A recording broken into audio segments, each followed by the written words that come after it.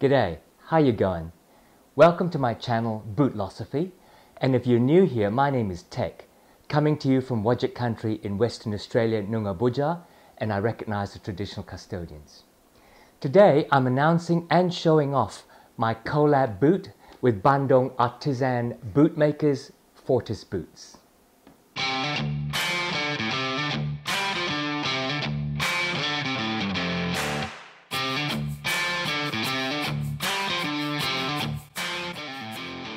So this is the Fortis Boots Bootlosophy collaboration boot that we're calling the Strider.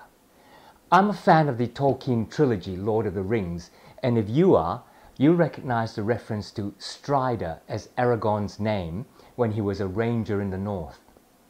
I decided on the name the Strider not only because of Lord of the Rings, but also because I designed an upland style walking boot harkening back to the American heritage styles of upland hunting boots.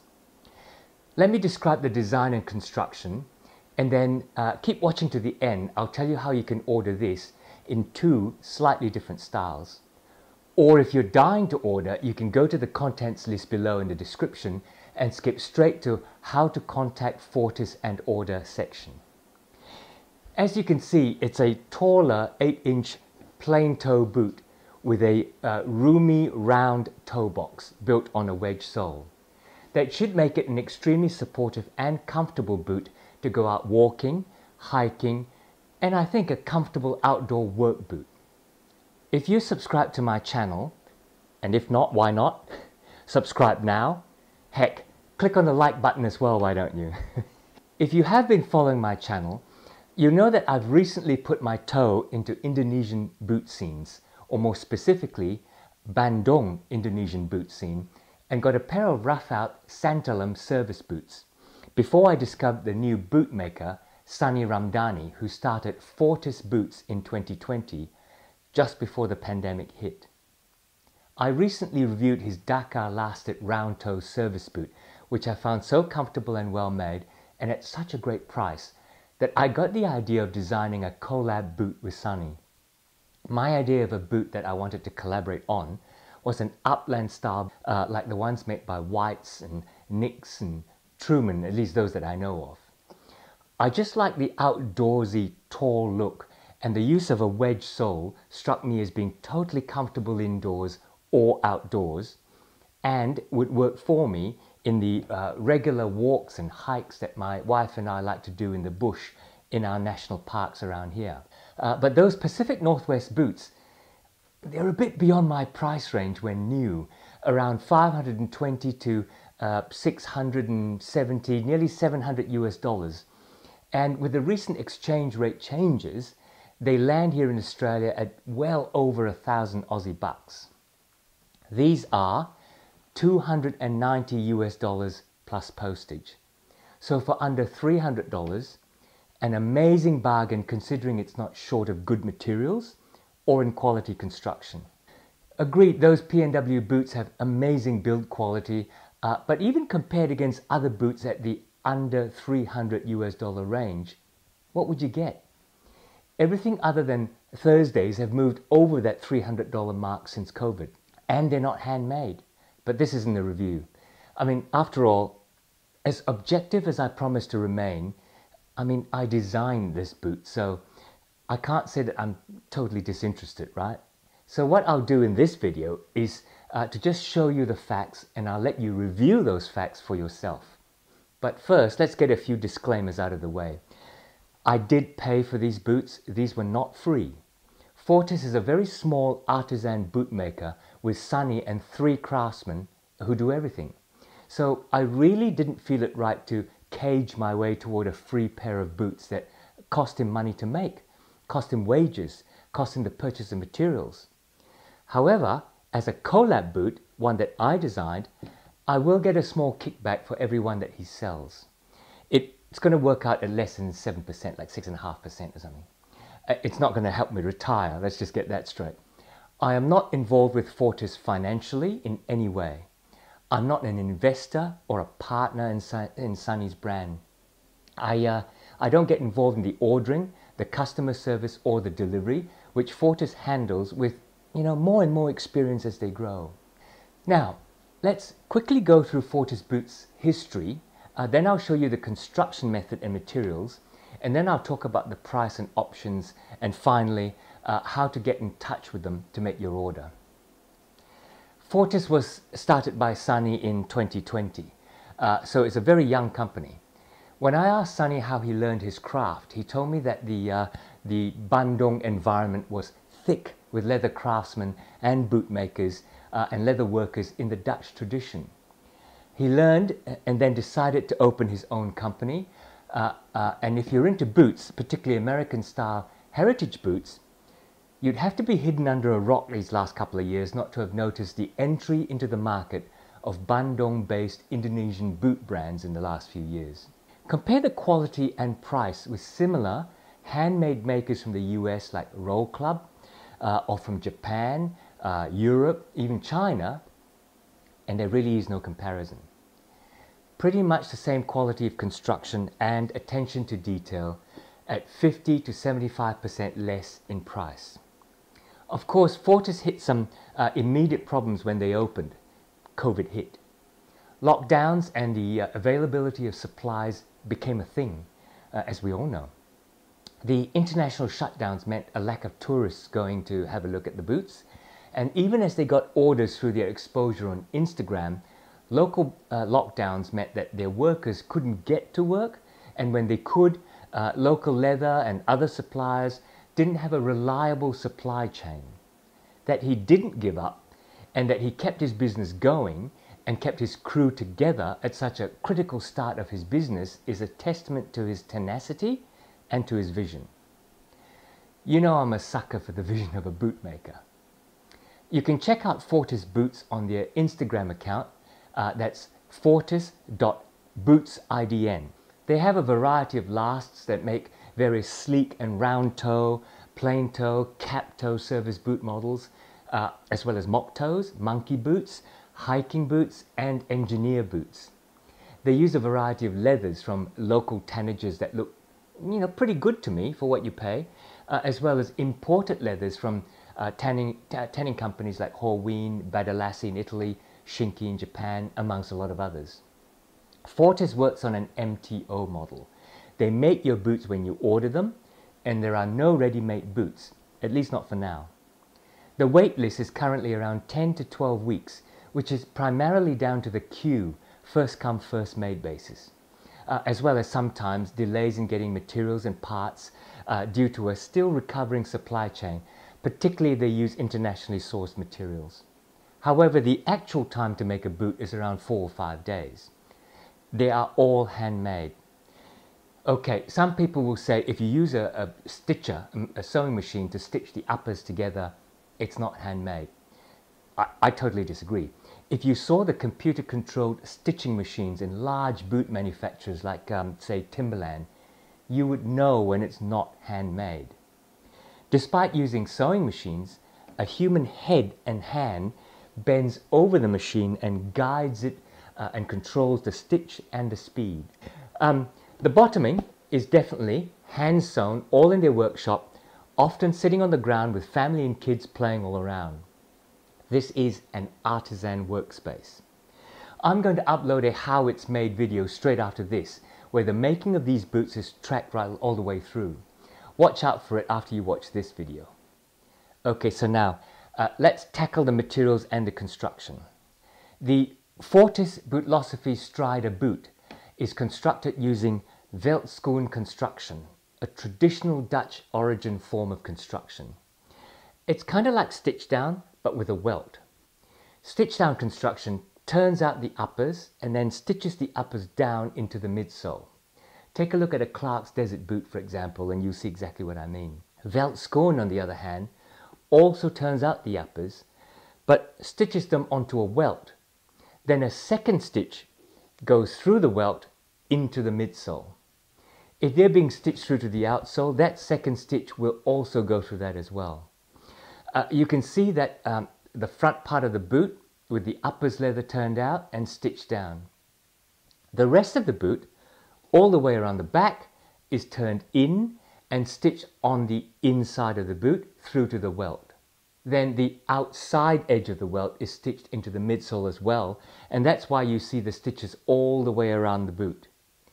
But there are two stitch lines in the front of the boot. That's one stitch for the Veltskoen stitch down and one stitch for the rapid stitch around the welt. Oh, by the way, the midsole is a tough veg tanned leather. This Veltskoen construction is meant to be very water resistant because the uppers flow water off the welt and no stitches go through from inside the boot to the outside of the boot. It's even a bit better than stitch down because of the extra barrier of the welt. In this Strider boot, the Veltskoen and all the sole stitching is hand stitched. I leave you to decide on the neatness and stitching quality that you see here. The outsole, like most upland style hunting boots, is a wedge sole, and like most wedge soles, it's adhered to the midsole rather than sewn. Now, this is quite a safe method of attaching the outsole, something you see in the construction of red wing wedge soles, other wedge sole boots, and even some studded soles where the rubber composition is too soft to take a stitch well, it might tear. I chose the Vibram 2021 wedge sole because it's super comfortable, totally supports the arch on any kind of flat or rough terrain, and I think it looks kind of cool. The groove bottom provides, I think, a good grip. Now, while I'm on the sole, take a look at the edges. Now, if you've seen the videos of how wedge soles are completed, most handmade boot makers, even those P&W boot makers, most cobblers, will glue the sole on and then sand the edges on a sanding wheel to trim them. These guys shave the edges. They use a sharp knife and you can't even feel them, but I'm telling you, smooth as a baby's bottom. Inside the boot is a veg tanned leather filler that fills the cavity that's caused by the welt. More often than not in other boots, you'll see a cork cavity filler, except in many P&W boots where they use veg tanned leather, just like the Strider. A steel shank is embedded into the leather midsole filler to give arch support and longitudinal stability. On top of that is a veg tanned insole, to which the welt is attached, and on top of that is a comfort leather sock liner insole, which has a pretty cool print on it. Moving on upwards, the uppers are stitched around Fortis's proprietary Dakar last. It is a roomy round toe last with a reasonable volume in the toe box, and for my feet, the heel and waist are reasonably locked in. The uppers are a rough out. That means it's a full grain hide flipped over so that the rough flesh side is on the outside. Rough outs are more capable of withstanding cuts and abrasions moving through rocky terrain because of the fibrous nature of the flesh side. It's not suede. Suede is a split leather. This is full grain leather that's been flipped over. This is going to take the punishment that would leave nicks and scars on smooth grain side out leather and actually tear suede. I chose an Indonesian tanned leather, a local burgundy pull-up. I chose a local leather because I wanted to help them try to keep as much of the company chain as local as possible. Two reasons. We like our boots to be genuine, and we talk about helping boot makers keep the supply chain local for the sake of the local economy. So, money where the mouth is, not some jingoistic nationalistic chest banging. Second, it keeps boot making as low carbon neutral as possible. Look, it's probably a drop in the carbon ocean, but think global, act local, right? So, the standard Collab Strider boot will be in this burgundy pull-up rough out. But if you want, you can specify another leather, but the cost might be different depending on what that leather is. When Sunny sent me some photos of the boots being made, I actually panicked because it looked pink, but that was under the fluorescent lights of his workshop. I'm hoping that you can see in these lights that it's a grape burgundy color, just what I was specking when I saw the sample. Look, this is not a bad leather. It's about 2 mils thick, so that's about standard for boots. The smooth side of this local pull-up is used regularly by other Bandung boot makers, including in their collabs with American and European brands and retailers. The uppers on this example are lined in the vamp and the heel, but not up the shaft. When you order yours, I think they will be fully lined with a very soft lambskin lining even up the shaft. When you take a look at the how it's made video, you see that they glue the lining to the Celastic toe puff and then the Celastic to the uppers leather before they last the boot. So yeah, the toe puff is Celastic. It's a thermoplastic that gives it shape without being a super tough structure. The heel counter is also Celastic, covered by an external one-piece pocket and backstay. While the toe structure is fairly soft, the heel counter is firm enough to grip your heels and prevent any movement and heel slip. The backstay incorporates a pull loop made of the same leather, which I think is useful if not essential in a taller boot. The stitching on the uppers, it's really well done in my opinion. It's not perfect, but as the human hand guides the machine, it may never be perfect in any handmade boot. I chose the single contrasting white stitch in this model, amongst the triple stitching in the quarters and the heel backstay. There is a second model, which I'll talk about later, where Sani has made all 3 stitches in the contrasting white. And when I talk about how to order later, I'll show you some pictures of the Strider 2 model. As I've said, it's an upland style 8-inch shaft, so the hardware comprises 5 antique brass eyelets, 3 speed hooks, and then a logger's 9th eyelet at the top. The semi-gusseted tongue is a local rough-out tan leather, and it's unlined. It just has the grain side on the top. It's gusseted up to the 5th eyelet, which will help with water resistance and also stop tongue slip. I need to show you that there is a logo on the outside of the shaft of the boot. It's not easy to see because it's dark on the dark leather. It's a Fortis Boots and Bootlosophy Collab logo that's laser embossed into the leather. Pretty cool really how they do it. Now let's talk about sizing and how they fit. Indonesian boot makers use European sizing numbers. So for example, a US 8 is equal to a UK 7, which is equal to an European 41. Now generally Bandung bootmakers are true to size and Fortis is no exception.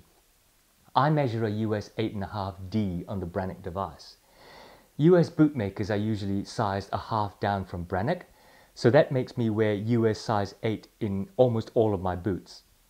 But Fortis is true to size and they don't do half sizes. So I would usually order a 41.5, which equates to a US 8.5, which is my Brannock size. But because Fortis goes true to size without half sizes, I wear a Fortis 42. I go a half size up from true. Look, this just gives you an idea of sizing discussions that you'll have with Fortis, because when you order, you'll be asked by Sunny to measure your feet, and he will tell you what size is best for your feet in his lasts. I'll tell you about how to do that when I talk about ordering.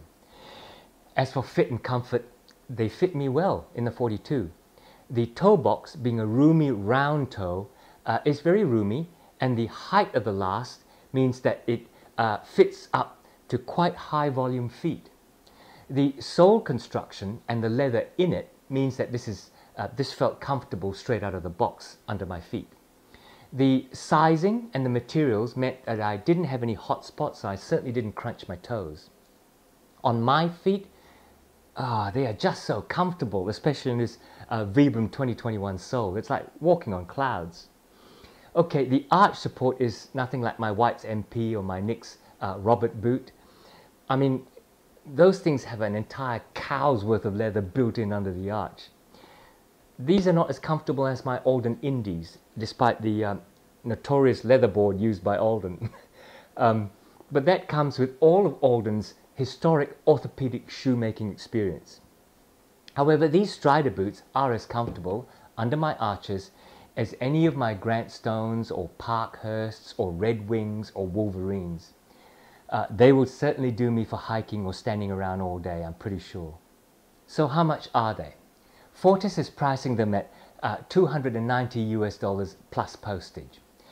at under 300 US dollars, roughly 460 Aussie dollars. I think that's a pretty fair price for a handmade to order boot. I won't make price and value comparisons. Again, I designed these and I may be biased in my views no matter how objective I try to be. So you can look at other handmade MTO boots yourself and make up your own mind on value. There are two models of the Strider. The ones that I've been showing you are the Strider 1 or the main model. Fortis will also make to order the Strider 2, and I will show you some vision of it here as I'm talking. This Strider 2 has the same bones as the Strider 1, but it's a shorter, just slightly over 6-inch boot. It has a Dr. Sole wedge sole. It's Goodyear welted with a Norwegian stitch combined with chain stitching and a storm welt. It has all contrast stitching, including the box stitch at the corner of the quarters. The hardware uses brighter, shinier, gold-colored brass hardware in a 5+2+1 configuration. The standard price for both Strider 1 and Strider 2 is US $290 plus postage. If you want a different leather for the uppers, perhaps in a Hawaiian leather or a Bootlosophy Pueblo, something like that, then when you order, you can discuss that with Sunny and he'll give you a quote for your choice. The way to order is to contact Fortis either by direct messaging to their Instagram account or by using WhatsApp. As I said earlier, their Instagram handle is fortis.bootsidn. I've put the link in the description below. Their WhatsApp number is +6289 7807 4593. That's the plus symbol 6289 7807 4593. And I'm putting that up on screen and I'll also put it down in the description below.